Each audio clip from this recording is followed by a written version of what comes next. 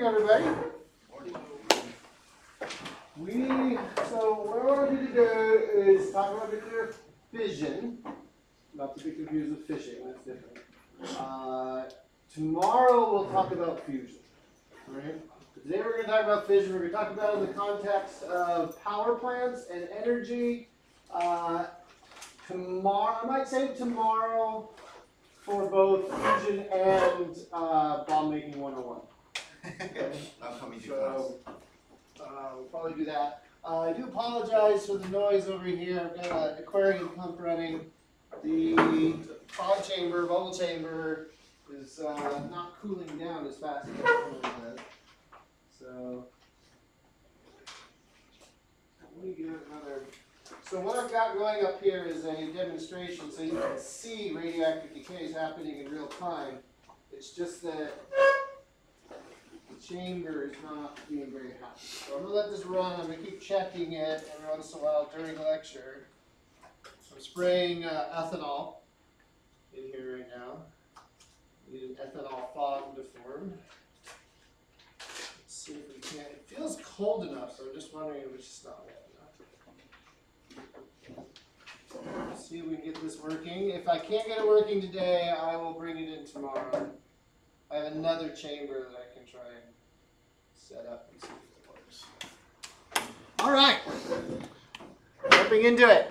Okay, fission, the splitting of an atom by coaxing an unstable atom to split on demand. So this isn't like a standard radioactive decay, right? Alpha, beta, and gamma is a spontaneous, natural emission of a radioactive particle and energy, whereas fission is induced. Now you can have natural fission, but you're more likely going to have man-made fission. And what we're doing here is we're firing an energetic neutron into an already unstable nucleus. Again, unstable means you're higher than 86. And in that collision, right, you've taken something that's already just naturally unstable and just pushed it way over the edge. So it's a little bit like you right before finals week, right? It's just one little thing, right, and that's it, game over, right? The nucleus splits. Key thing is in that split, not only do you get energy, you also get excess neutrons. And those excess neutrons, now of course, you're never going to have your lump of plutonium and uranium just sitting there. You're never going to have just one atom, right? These neutrons are going to go find atoms that are close by, cause them to split, and what you have is a chain reaction. Okay? So for every neutron that goes in, there's at least one that comes out, but anywhere between 2 or 3. Like the average is like 2.3. Okay? And so you're going to get this increase in the number of fission events that are taking place, which means more and more neutrons, which means more and more energy. And the ability to control the rate at which these fission reactions occur really is what sets apart a power plant from a bomb. Okay? In a bomb, we let this go as quickly as possible and design it that way. And in a power plant, we want to never get to the point where this thing is running away uncontrolled. So today we'll talk all about fission reactors and the engineering and everything that goes into this. So we're going to talk about fission reactors. We're going to talk about Chernobyl. We're going to talk about Fukushima. And then we are going to talk a little bit about how you calculate risk and how that dovetails into worldwide energy consumption. So we'll get there. You need a fuel. And the two fuels of choice are uranium-235. So if you look on the periodic table, you'll see uranium-238 is the chief isotope that exists in nature. Uranium-235 needs to be extracted from naturally occurring. So you go dig uranium out of the ground, you're going to get mostly uranium-238. Less than 0.2% of uranium-238 of a sample of uranium is going to be uranium-235. So out don't know how much you follow the news. You probably don't when it comes to nuclear energy the way I do. But countries that get into hot water over their nuclear ambitions, like Iran and Iraq and North Korea, okay, and some of these states that are looked down upon by the international community, they get in trouble not because they want to have nuclear power. That's not the issue. The issue is that they are creating their own nuclear fuels. In the case of Iran, it was that they were operating centrifuges to extract uranium-235 and uranium-238. That was banned by international treaty. And I don't want to get into the politics of whether that's a good or bad thing, but generally the production of nuclear fuel is reserved to 9 chief countries. The proliferation of nuclear energy is actually something that is, until the last decade, has been actually encouraged. But plutonium-239, your other fuel, okay, if you look here on the periodic table, is bigger, higher, 2 atomic numbers bigger than uranium, right? But also is in this sort of grayed out white thought. What does that mean? Not just unstable. Anything above lead is unstable. Man-made. Okay? In other words, we don't see plutonium occurring in nature. You can't go out and like extract plutonium ore, right? So plutonium needs to be made in something called a breeder reactor. This is a reactor that starts with uranium, but then is able to encourage the production of plutonium. Both uranium-235 and plutonium-239 are considered weapons-grade materials. So not only do they power a power plant, they can also be turned into atomic weapons. So the fuel is costly, it's controlled, and it can be misappropriated, right? Pretty easily. So those are some of the issues that surround it. Let's talk about parts of a reactor. This is not, don't go out and actually design a reactor this way, okay? But these are the key parts of a reactor that you need, and I want you to be able to understand how these things work, okay? So you'll have something called a moderator. And just like a moderator at a debate, its job is to kind of make sure everything runs smoothly, including, and most importantly, the moderator's job is to make sure the energy that's being produced, that thermal energy that comes off of every fission event, is captured and transferred to the rest of the power plant in a safe way. You then have something called the control rods. Control rods do exactly what they say on the tin. They control the rate of the fission reactions that are taking place within the reactor. Control rods typically consist of elements that are, we call them neutron sponges. These are elements that contain a lot of neutrons. They get unstable, but they don't get very unstable. So they're radioactive, but it's not like uranium-235, which will just one neutron and boom, it's out of here, right? It's going to split. Control rods, I think, is cesium is a popular one for control rods. It's just a neutron sponge. It can absorb a lot of neutrons before it itself becomes unstable. When your control rods are inserted all the way into the reactor doesn't function. It just shuts down. There's so many of these excess neutrons are being captured by the control rods that the fission really can't take place. And actually, it can get kind of difficult to restart the reactor once the control rods are pushed in all the way. Remove the control rods completely, and the fission reaction can run so fast and generate so much heat that you have the potential for an explosion. And I want to be clear here. It's not a nuclear explosion. There is not enough material in a reactor in order to cause a fission explosion, a nuclear explosion. The kinds of explosions that we saw at Chernobyl and Fukushima were all conventional explosions, either steam explosions from pressure in the reactor vessel exceeding the limits of the pressure vessel to hold it in, or in the case of Fukushima, we saw hydrogen explosions, and I'll get to that in a minute. But a key thing, right, is that these control rods are responsible for controlling the rate of reaction. They do that by soaking up neutrons like sponges, right? And the moderator's job is to get the material, get the heat out of the reactor and into safer places within the structure. Okay. Oh, it's working. All right. So, let's take this half of the room over here. Okay.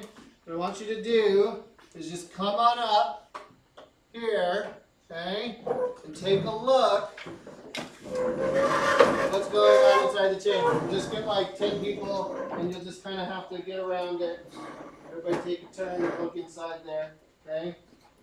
And what you'll see, come on, gather around.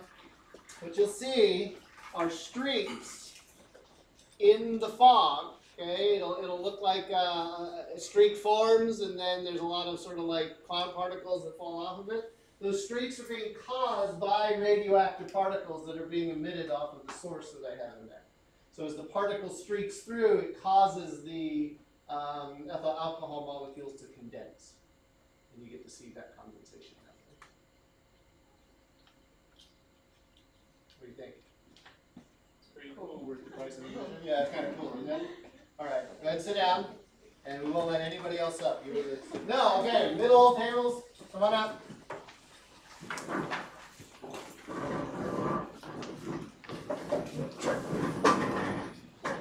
To a point where you can see it. Don't be afraid of like taking your turn to see in there. Okay.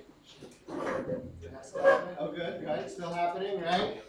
Those are each one of those little strands, right, is a radioactive particle that came off of the, was it lead-210? Yeah, lead-210. So alpha and beta, probably. Gamma go too fast from not doing it. Yep.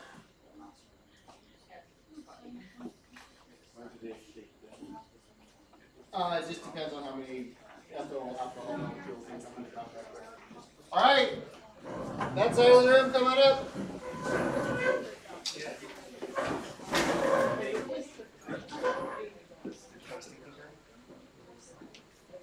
Gather around. Yeah, feel free to take pictures, video, whatever.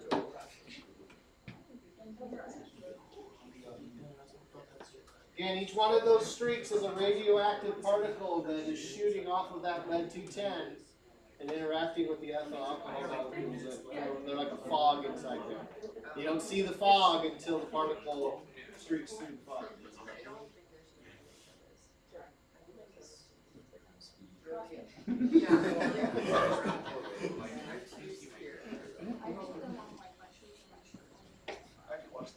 Right? It's just kind of mesmerizing just staring into it. All right, so for Darren and anybody else, I will have this, I have to keep it going because I have to keep it cold. But if you want to come up afterwards and take a look at it, it'll still be working. I'm going to wheel it out of the room because the pump sound is annoying. There we go. All right. Back to our regularly scheduled lecture. What you are looking at, okay, on the right-hand side of this picture is the inside of a reactor. So the reactor here, the lid, the top of the reactor has been taken off for servicing. Actually, to be truthful, what you're looking at is a research reactor. Actual like power reactors that they use for generating electricity tend to be like, they look a little bit cleaner. There aren't as many probes that are kind of sticking down inside of them, right? So this is a research reactor, but I've got another picture. Yeah, here's a here's what a functioning reactor looks like during servicing when they're swapping fuel rods in and out, okay?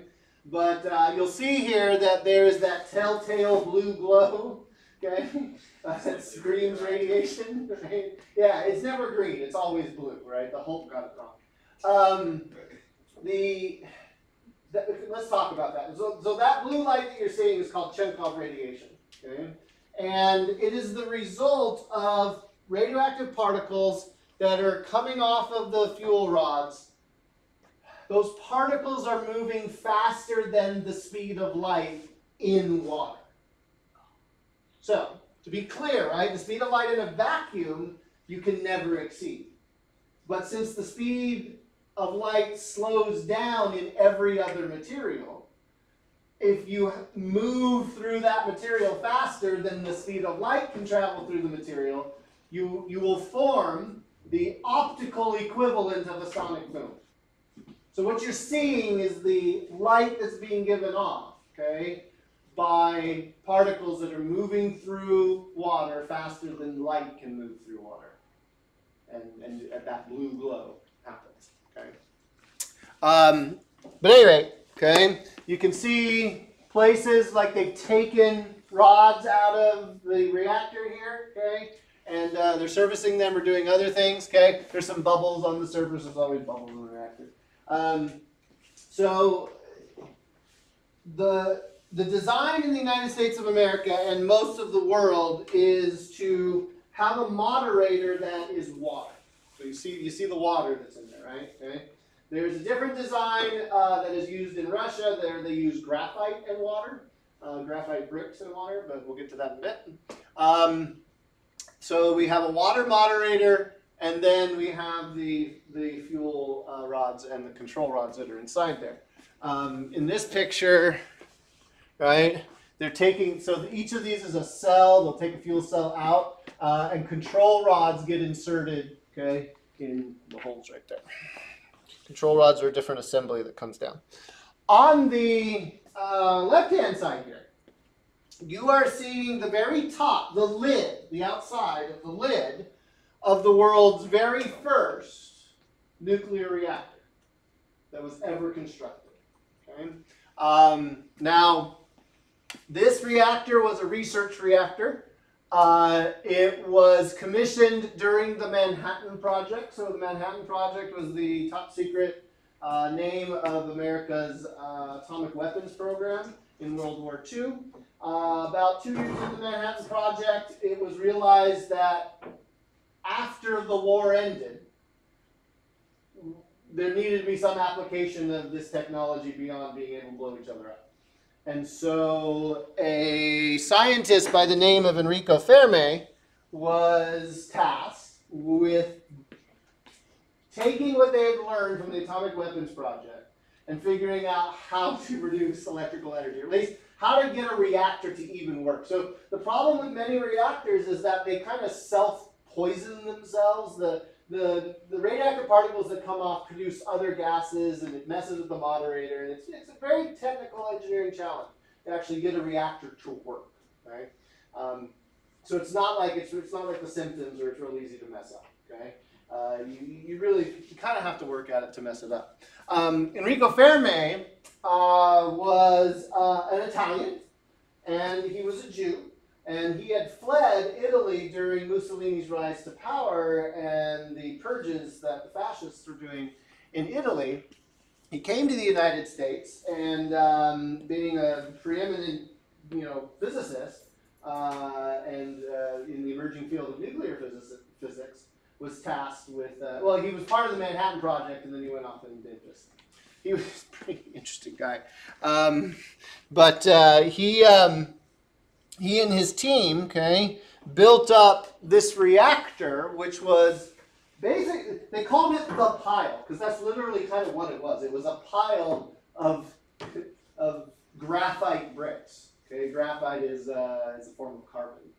And in this picture, you can see Enrico Fermi. So this is an artist rendition, because no photographs were allowed during this. Okay, top secret type thing, right? Okay, so here's Enrico Fermi manually pulling control rods in and out of the reactor, right? Okay. It wasn't going to blow up, don't worry, right? But this is like a research reactor, right? They didn't have any mechanisms for controlling any of this stuff. And this was the day, okay, that they first kind of turned on the reactor and got it running and seeing if it could sustain thermal energy output.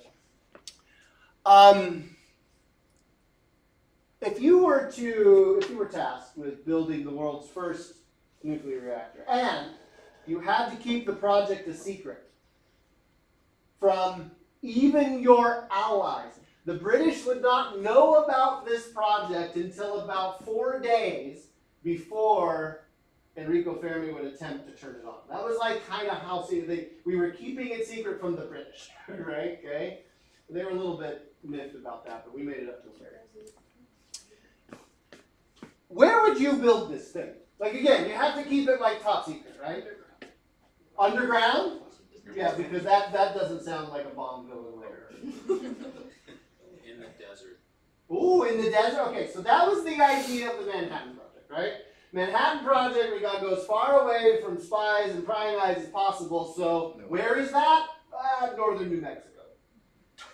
Nobody knows where northern New Mexico is, right? So overnight, right, in a little tiny town called Sandia, okay, in northern New Mexico, overnight, like 5,000 people show up. Hey, what are you doing here?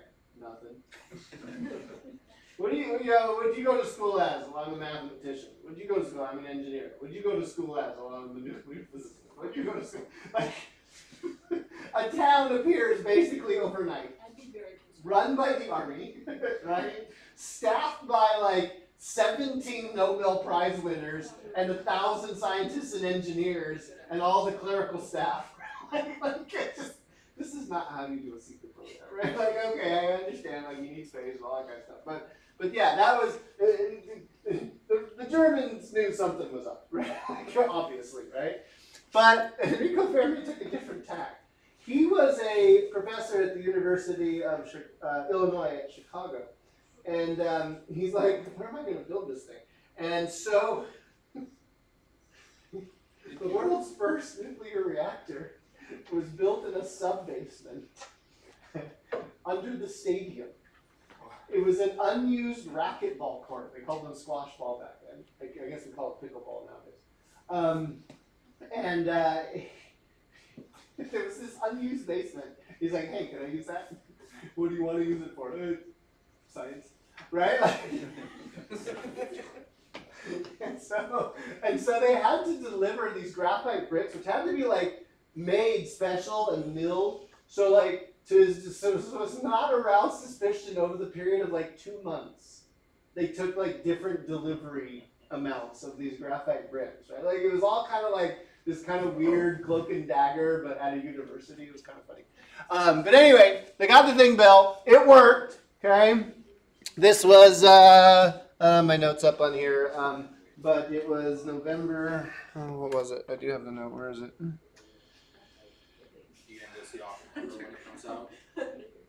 Was December 2nd, 1942, okay? So on December 2nd, 1942, the world's first fission reactor went online. You don't need to remember that date, don't worry. Okay? But it would be 3 more years before the war would be over, right? So this is kind of happening somewhat early in the development of the atomic weapons program.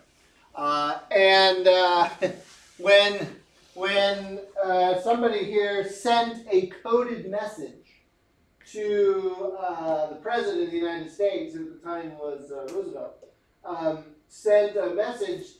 The coded message was, the Italian navigator has landed in the New World and has found the natives friendly. Who was the Italian navigator? Enrico Fermi, right? Okay, what was the New World? No. Great power from a fission reaction, right? The nuclear age had begun. Okay? And the natives being friendly, it didn't blow up. Yeah. Not that it could have, but it worked. Right? Okay.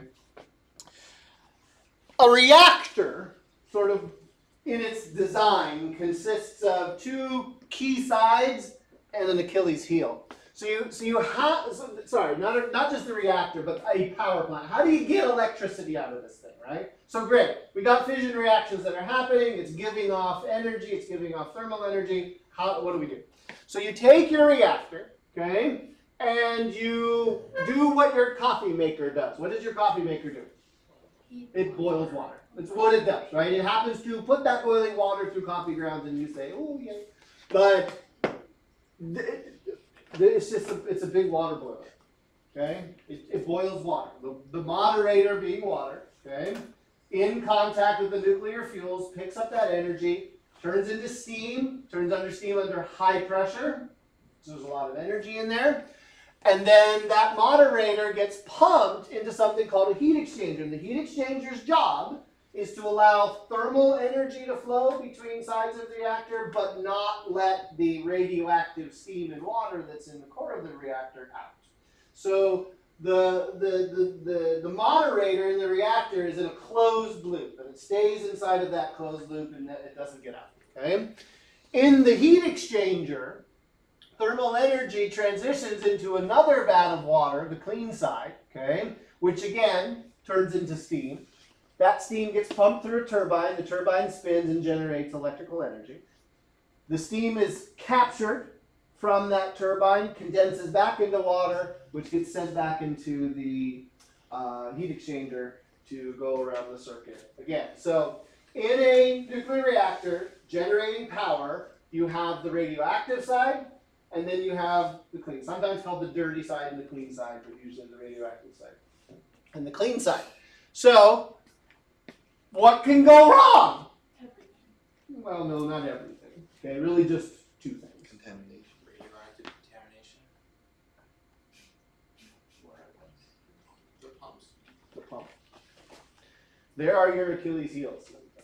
If the pump controlling the flow of moderator ceases to function, then you aren't going to be getting colder moderator back into the reactor, and the temperature of your moderator will increase until the point where your reactor, which is a closed pressure vessel, can no longer contain the pressure of that rising steam. If your condenser pumps in the heat exchanger shut down and stop moving, now there's no way for the heat to get out of the reactor, right? And the heat will build up and again cause more and more steam, which cause more and more pressure. So in a reactor, the Achilles heel are these pumping systems that keep the moderator going and keep the heat exchanger going. Everything else, okay, actually isn't that much of a problem. Yes, the fuel is radioactive. Don't hold it in your hand. Like, this is like kind of basic things you don't do with uranium, right? Okay, one of them's holding it in your hand, right? Okay, so you got to be careful about all of that. But when it comes to the reactor operating in a safe way, if you can keep these pumps going, you're in good shape. Okay. This didn't happen on the morning of April 26, 1986, outside of the Russian town of Pripyat, where the Chernobyl nuclear power plant reactor number, I can't remember number 3, went critical. So there's a lot of history here I could share with you, but if you're really interested in sort of the timeline and what was going on, I've gone into a lot of detail in this. It fascinates me. The short version is that Russia, the United Soviet Socialist Republics, the USSR, too many S's in there, was in failure mode. Like, as a government, it was collapsing. Everybody saw the signs, it just kind of hadn't happened yet. And so through a series of bad decision making and on the part of government authorities, the crew at the Chernobyl plant was ordered to perform tests on the reactor, but years of mismanagement and not enough funding had left the safety systems of the reactor in a disabled state. I talked to one gentleman who was part of the investigation team that came to BYU and he gave a talk. And afterwards I ran up to him and was like, "You were at Chernobyl, like tell me, like everything." And he had stories that just would curl your hair. They found one of the safety systems had been bypassed by a pair of jumper cables. Right? And this wasn't like the scientists' fault per se. The government wasn't funding them, and like we had a Russian exchange faculty come over, and I remember when he arrived. We were all kind of excited, right? This new exchange faculty coming in, all that kind of stuff, and he came off the plane, and it was pretty obvious that he was trying his best to look good, but the frayed stitching on his cuffs and kind of the patches in his pants told a very different story. And so as we got to know him, several of the faculty I found out later found out that for Russian physicists at the time, so this is the late 1990s, this is post-collapse, right? They didn't have really enough money to feed their families, let alone buy a clean white shirt, kind of thing, right? So we all got together and went down and bought up the local department store supply of white shirts and pants and shoes and that kind of stuff to give to him, because the stories that he had of sort of mismanagement and how they didn't have money and there would just people would steal to be able to just feed their families and things like that. It was very much that sort of kind of apocalyptic story of a government in failure, right? We here in America complain about our government failing all the time, and we are nowhere close, right, to some of these failed regimes. Anyway, through a lot of mismanagement, a lot of lack of funding, and a lot of just supreme idiocy on the part of the government, there was a runaway event inside of the reactor. The reactor's thermal output spiked. They lost coolant in the form of water. And then as the water rushed back in, it immediately flashed to steam and the thing exploded. It exploded and started a fire. Okay, so the explosion itself actually wasn't that like big in terms of like bombs. It was the subsequent fire that really did a lot of the plant in and is doing a lot of the damage that we see in this picture. It's difficult to see, but I don't know if you can see this kind of faint white arc right here. Okay, that's the lid of the reactor. In the Soviet design, the lid was on the bottom. Okay, and so the fact that that's now on the top, right, speaks volumes as to what's transpired here. It was a steam explosion. It was, as the firefighters pulled up to start putting out the fire about 2 o'clock in the morning, some of the firefighters would remark how they got out of their fire trucks and they saw these smoking bricks all over the ground, and they were like, where did these come from? They knew that the structure was made of steel and concrete, not brick.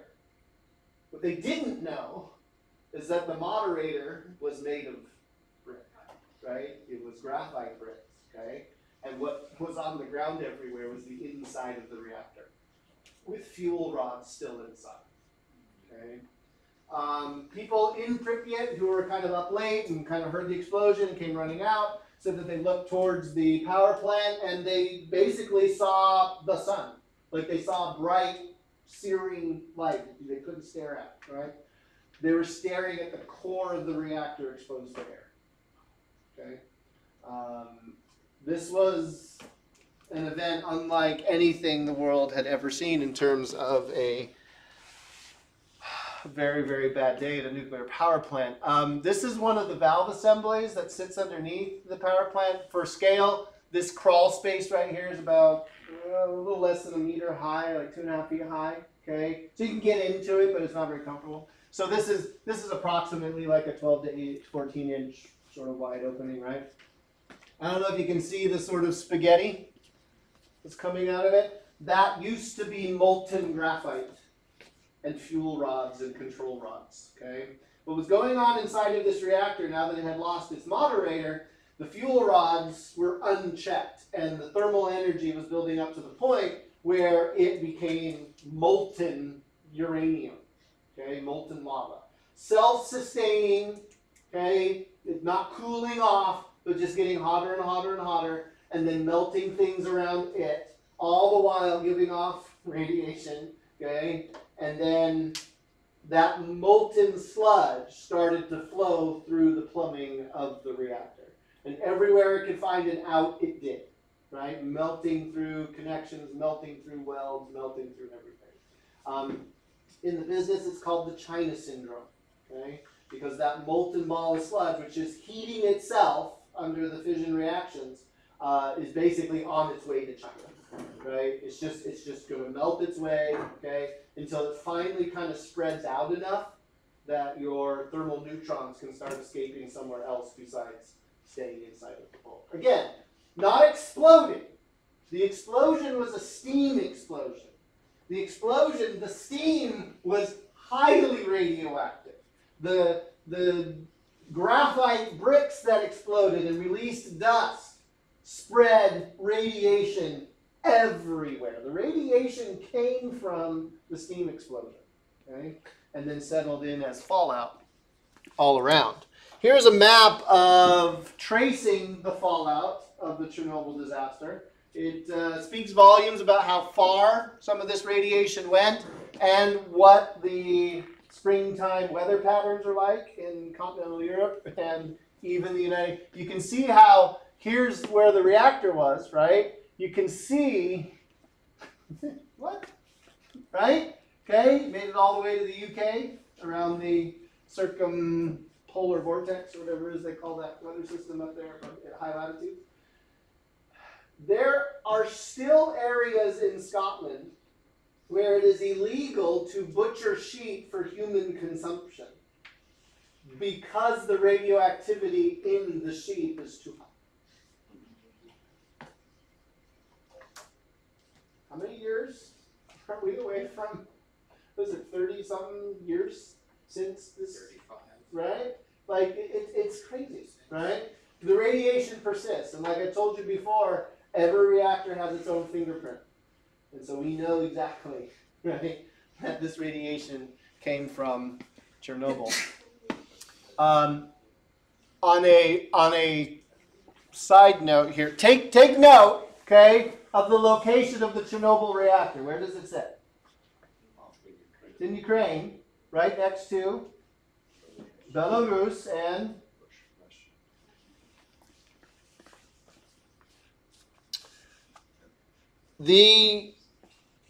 and I've already shared with you how radioactive the exclusion zone is around Chernobyl, the place where people are ostensibly not allowed to go. Things are so radioactive around Chernobyl that in the subsequent cleanup and mitigation of the site, okay, it was decided that basically the only thing they could do was to build a sarcophagus, that's the name of it, around the plant. A sarcophagus is a fancy word for like a tomb, okay? A place where you put coffins, kind of thing. And so what you're seeing here is the construction of the sarcophagus. It was a steel reinforced concrete structure with walls about 1 meter thick.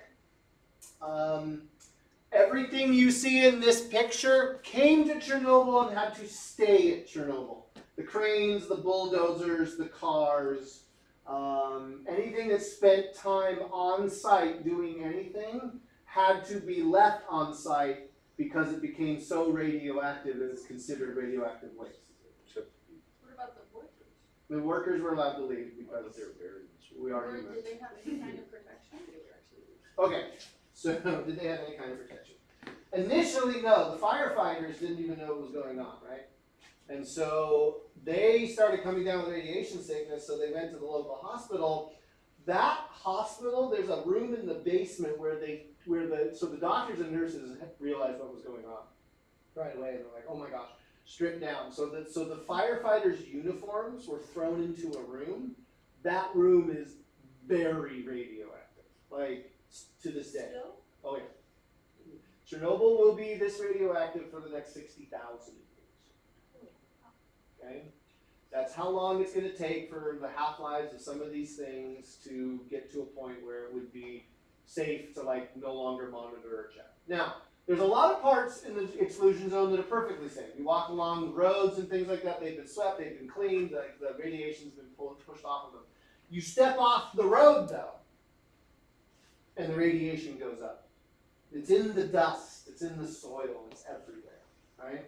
So you can kind of clean up. So there were places where they just dug out like the top meter of earth, okay, and piled it up, okay, as radioactive dirt, radioactive waste.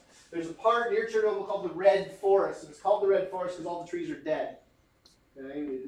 When they died, they turned this bright kind of red color. As the needles just died off that still had all of their like chlorophyll chemicals. So kind of like imagine a pine tree like in the fall. Pine trees are evergreen, but imagine if they could change their colors, like doing that. Okay, so that's where the cloud of radioactive steam went and killed that forest. Well, they started dumping a lot of this topsoil and other things in the Red Forest. It was the most contaminated place. So bring all the contaminated stuff together, right? This goes to camp. Just this week, there was an article, doctors in Ukraine were treating captured Russian soldiers who had severe radiation poisoning, and they found out from the Russian soldiers that they had been ordered to dig artillery reinforcement bunkers in the Red Forest.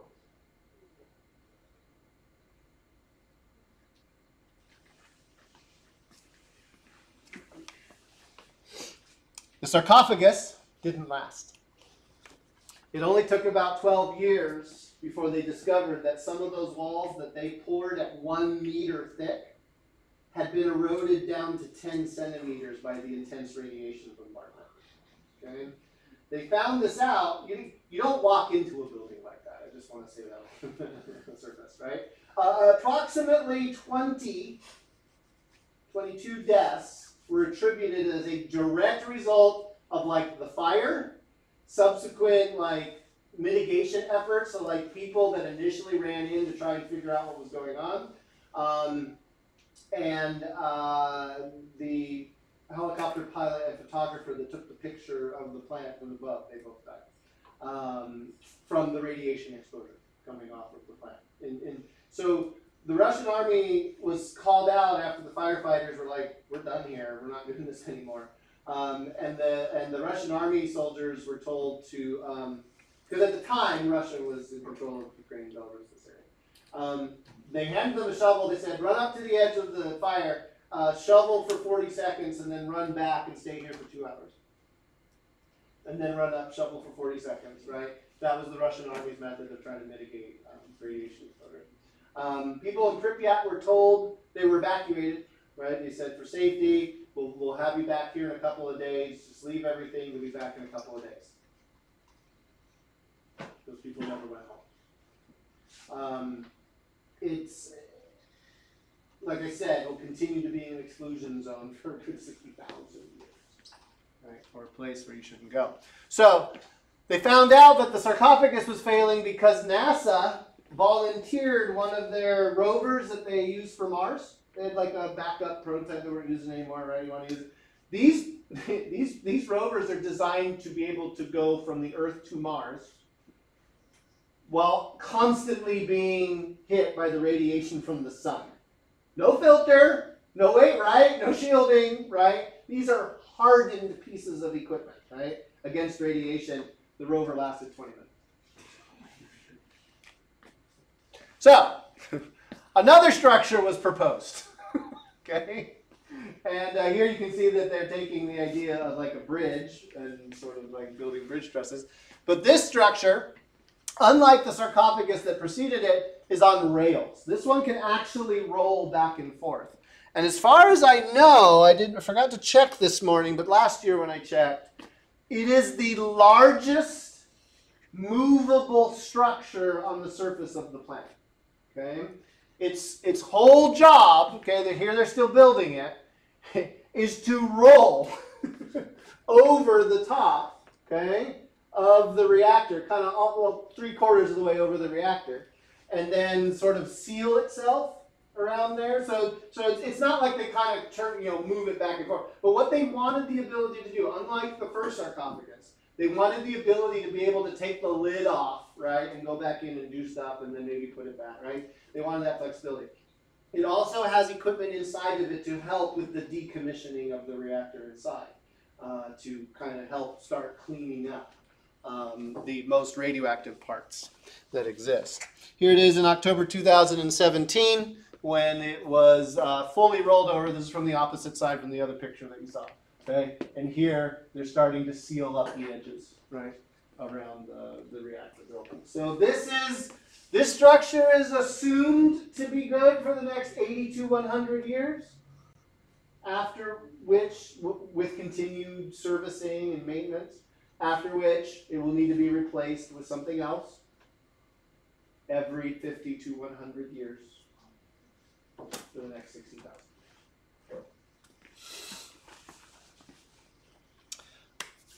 This is a coffee shop in Pripyat, right? This is before the explosion, okay? Kind of a typical Russian town and built in the, late 70s, making a bunker, right? Because, the Americans are going to blow us up, that kind of stuff. You haven't seen that architecture ever, right? Has anybody walked around campus? A lot of these buildings were built in the 60s and they were built as cubes for a reason, okay? So there are some areas on campus where there are bomb shelters. They're kind of closed up and that kind of stuff, but they are there. Okay? My community college, we actually, the signs were still up. Bomb shelter in some of the buildings. It's pretty funny. So 10 years later, this is that same cafe, right? And you can see how nature is taking over. Here it is in 2006, okay, and I could give you more recent pictures, but they all tell the same story, okay? Nature wins. For all the horribleness of Chernobyl, okay, there are some silver linings. Chernobyl gave us, for the first time, the ability to see what happens to an ecosystem when human beings are removed. Granted, a lot of background radiation, but an animal, an insect, and plant population, typically when there are birth defects or mutations of that sort of stuff, those organisms simply die. Right? They don't make it. And the organisms that do survive are the ones that have gotten the kinds of mutations that are beneficial for that environment. Herds of deer blossom. Trees and plants took over. Gray wolves, thought to be extinct in this part of the Ural Mountains, came back without humans ever reintroducing them, because they had enough deer population and their food source was present. It is an absolute bonanza of an ecosystem roaring back to life once you take the humans out of the picture. It was before Chernobyl, it was estimated that it would take like 1,000 years for the evidence of civilization to be consumed by nature. In a matter of decades, you can basically hide it. There are parts of Pripyat, you're walking down the street, you're walking through a forest, and you're like, this is a weirdly straight forest. What you're walking down is a road where the trees have all grown up through the asphalt. Yeah. Okay? You walk through the forest and the road ends, and all of a sudden you're standing at bleachers at the soccer stadium. You couldn't see it 5 feet from your nose. Absolutely incredible. This is Fukushima Daiichi in Japan, before the earthquake that took place. The earthquake was a magnitude 9.3 magnitude earthquake. The thing you need to understand about Japan, their nation is built on a volcanic island, basically, okay? And volcanic atoll, which is a chain of basically volcanoes, right? So they know volcanoes, they know earthquakes. If there is a people on this planet that is most prepared for an earthquake, it is the people of Japan. Like monthly drills on what to do in the event of a tsunami, right? So in the earthquake and the subsequent tsunami that struck Japan, it is absolutely astounding that only tens of thousands of people died. This is a country that has the largest concentration, like metropolis area in the world, right?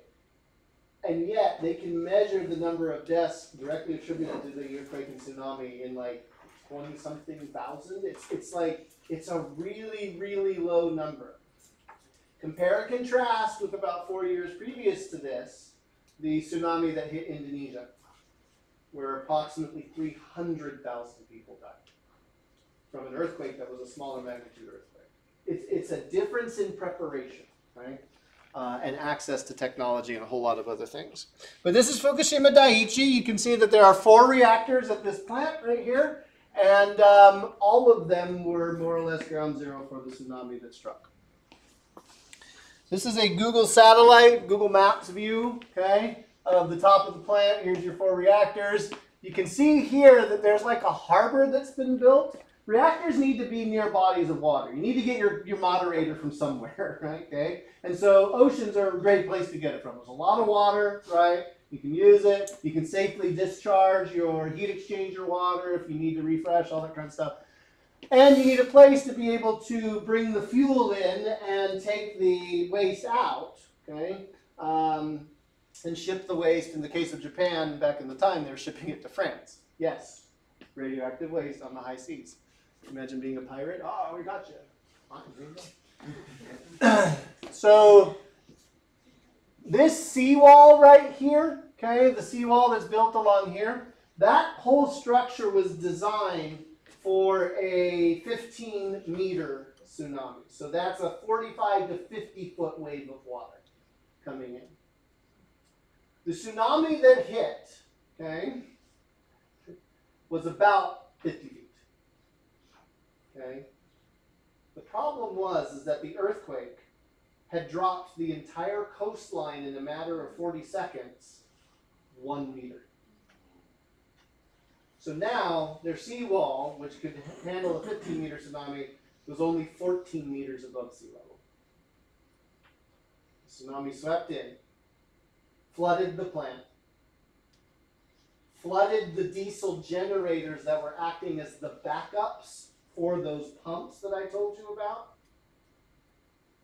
And once the pumps failed, that was it. It was only a matter of time before you would have this. So I remember watching the coverage of this, and I remember the news anchors talking about, there's been an event at the Fukushima Daiichi plant, and oh my gosh, the reactor has exploded. If the reactor had gone through a nuclear explosion, this camera would not be there to continue recording it, right? Also, as I've already taught you, there isn't enough material in a reactor to do that kind of explosion. What this very obviously is, and you can see it right here, this is a chemical explosion, okay? This ball of fire down here screams one thing to me because I know how reactors work and what's going on when the reactor shuts down. That's a hydrogen explosion. When the moderator stops flowing, okay, there's other sort of safety mechanisms that can keep sort of a minimal flow going. So more modern designs use a gravity-fed thing where they can like feed cooled water for like 7 days, which is enough time to get like things hooked up and the pumps going again. But at any rate, Fukushima was an older style, didn't have that kind of thing. But you could kind of do these tricks to kind of gravity feed and pressure manage and all that kind of stuff. But what happens is when water is in contact with these radioactive substances for too long, it starts to disassociate. It disassociates into hydrogen and oxygen.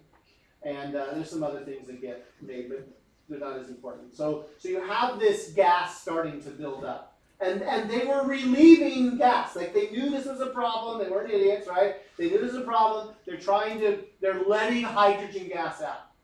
But with all of the damage, right, to the plant, and there was a spark somewhere, and you have the hydrogen explosion. They were actively trying. They were like shooting seawater directly on the top of the plant, which is a death sentence. Like salt water coming down on a lot of these parts is no good. They can use salt water as moderator, but they have to filter all the salt out, and they have to make it really pure.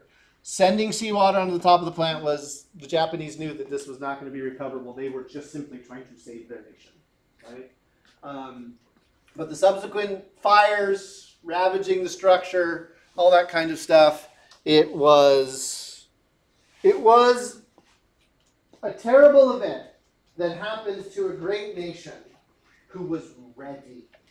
That's kind of the mind-bending part of all of this. Of all the countries in the world, the Japanese were ready. The plant did exactly what it should have done in that earthquake. As soon as the earthquake waves were there, before people even realized the ground was moving, these plants were already undergoing automated shutdown to put themselves into a state where, as long as cooling water was still flowing, they weren't going to be producing electricity, and therefore the reactors weren't going to be at any kind of problem state. It was when that tsunami hit 40 minutes later that these plants really suffered. When you have a basement that is supposed to be able to withstand a 50-foot tsunami, and your basement's 3 stories deep, and it completely fills, that's not, how do you plan against that? I mean, obviously, we'll put the generators on the roof. A lot harder than you think. These are big things, right? So this was a people who were ready, and yet it still bit them. Not nearly as bad as Chernobyl. People living around Fukushima have now been coming back. Like, there's a stigma to it, but it's open. Like, people can come back. It's safe for people to come back. Unlike the people that live around Chernobyl, you don't have to carry a radiation counter around with you in order to check and make sure your potatoes and carrots are too radioactive to eat. It's bizarre. There's these pictures out of the Chernobyl exclusion zone where native peoples in these areas, like when I say native peoples, it's not like Native Americans, right? I'm talking like these ancient Russian peoples, right? The kind of stereotypical sort of Russian grandma with her headscarf on, right? Right?